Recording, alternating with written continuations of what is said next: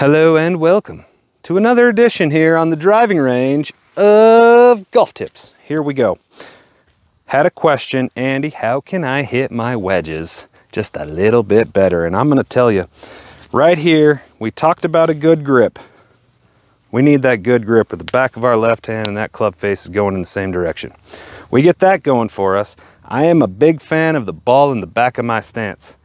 I feel like this helps me make golf ball contact first, no ground whatsoever, okay? Ground after the ball, not ground before the ball, golf ball, then ground, okay? If I can do that, keep the weight forward on my left foot, I keep the golf ball in the back of my stance, and I am able to hit this golf ball first.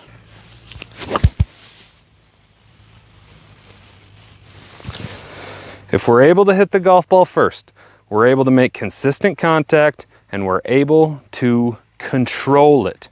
That is what the main thing about golf. Golf ball control, distance control, direction control. If we can figure out how to do those things, that will help us in the long run.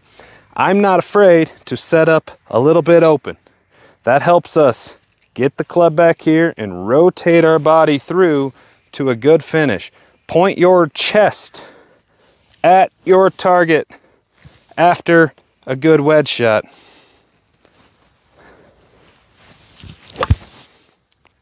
There we go.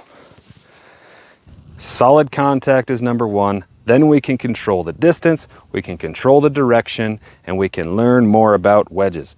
Get out to the range, practice it. Go to the chipping green. Practice, practice, practice. Thank you for joining me here on Golf Tips. Like, share, follow, subscribe, hit the notification bell. Let's go!